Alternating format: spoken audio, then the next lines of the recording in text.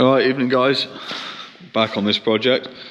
So we're going to turn attention to the engine now. I think we're going to look before, obviously we stripped the original engine down. I think I explained that we can't reuse the same block that was in it before because of the material that we've taken off the top of the deck to try and accommodate the shorter rods when I originally built it. So we're going to be moving on to a new block. So I got another donor engine which we had out of a scrap car over here.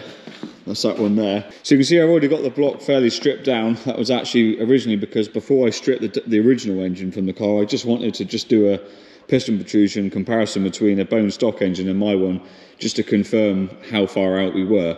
So we're going to go ahead now, pull the clutch, flywheel, oil filter housing, tensioners, water pump, all that nonsense off the side, get that dipstick tube out, and we'll turn it upside down, pull the sump off, undo all the caps, pull the piston rods out. Just want to get this down to a bare block so I can obviously clean it up, hone it out. So we're then going to reassemble that with a different set of rods that are the correct length, actually a different set of pistons as well out of second gen, and then obviously continue the build up with that block but all the engine parts etc off the old engine. So I'll stick this on a time lapse or something and we'll get this apart.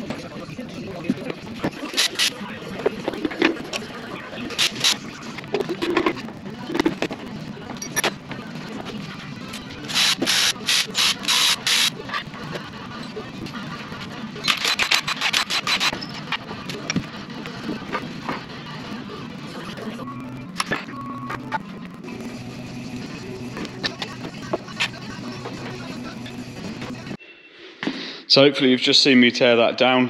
So we've got a bare block there now. Just got to whip those bearings out. So we'll take that out, get that pressure washed, get it all cleaned up, hone it out. I'll probably paint the block and then we can start reassembly. And I can already hear the comments raging, why didn't you put it in an engine stand? I just find it easier when you're tearing it apart. It's just easier on the floor. It's literally a 10-minute operation. So obviously as you saw before, we've got this completely apart now. The crank's out, rods and pistons are out. Giving it a quick clean up with the pressure washer, wire wheel, etc. Just roughly clean the deck up. So next stage is going to hone this out just roughly. So I'm not going to be sending this block away this time. It's in really good shape and I'm trying to keep the cost down. So we're just going to clean the deck at home. It's actually really good. It's not going to take a lot to clean up, and just lightly hone each cylinder out, re-ring it, new bearings, and put it all back together again. I'm just making a start cleaning up the pistons now. Find the easiest way to try and get the carbon out all the ring bands is to just bang it in the ultrasonic cleaner for 20 minutes or 10 minutes. And then it just makes it a lot easier to clean up.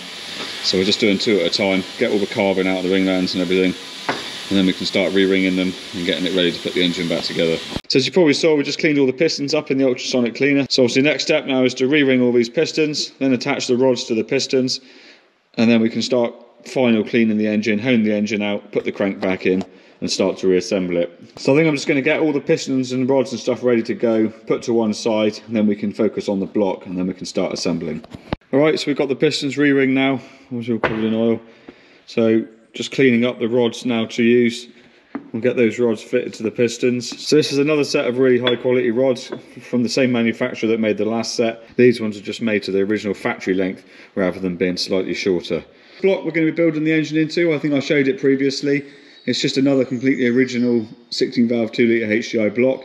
The reason I need to use one of these blocks specifically versus one of the many ones that I've got lying around, for example off an 8 valve HDI, is purely the fact that the ancillary bolt holes and stuff and the rear engine mount and stuff is different, and I've obviously built everything to match that. So obviously it'd be a ton of extra work to have to remake all that purely to refit the bolt holes and stuff on here versus using what I've already got. So we bought another 16 valve engine. They're fairly cheap and nasty to buy these days because nobody really wants them.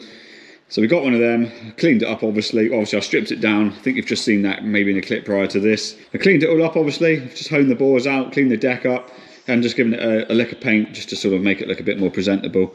But nothing too fancy, because the time thing, as we all know, time things are said and done, you can't see any of the engine block anyway. So it's more just to stop it going rusty and minging, to be honest.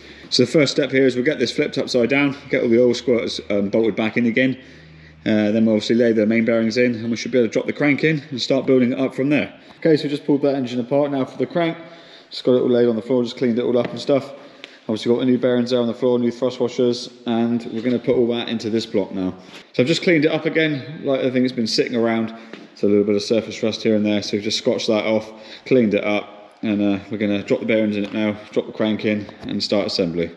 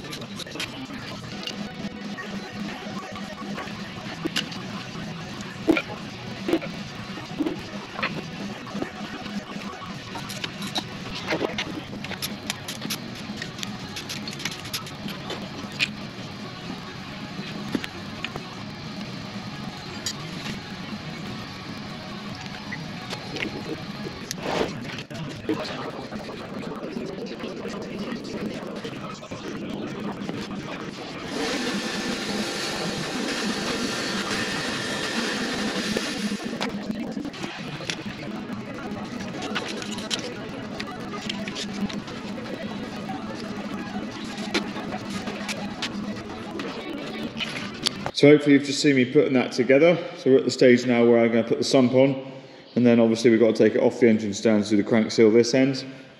So we obviously put new seal in the cover this end.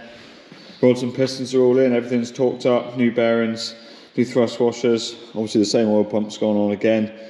That's all bolted down. So I'm just giving it a once over. I'll check the clearances. I knew we should be okay. So it's worth checking obviously when you've got aftermarket rods that you've got adequate clearance around your oil squirters and also at the bottom of the sleeves.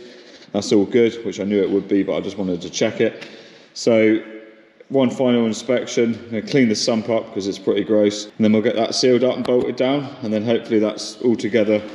We can take it off the stand, turn it around, and we shouldn't need to mess around in there hopefully for a while. Right, so we're going to get that sump cleaned up now, get it all sealed up, bolted down, and then we can get the engine back off the stand, flipped around on its bottom again, get that crank seal in, probably get the flywheel back on as well. It's easy to turn over then by hand, and then we can measure the piston protrusion, then to get a head gasket ordered. Well, we had the classic battery fail there on the GoPro, but you haven't missed a lot. So taken the engine back off the stand, lifted it down onto the floor. Obviously you've got to do that to be able to basically carry on, because anything bolted to this side of the engine you can't do when it's on the stand. So obviously got the crank seal now in that into the engine, sump's on, sealed on, all torqued down. So we've just got it in now. I'm just measuring the piston protrusion because I haven't got a head gasket yet. So I've just measured that so I can get that one ordered up. So obviously once that arrives now, we can bolt the head on. We'll sort of need to clean that up first because it's all just as I took it off at the moment on the floor.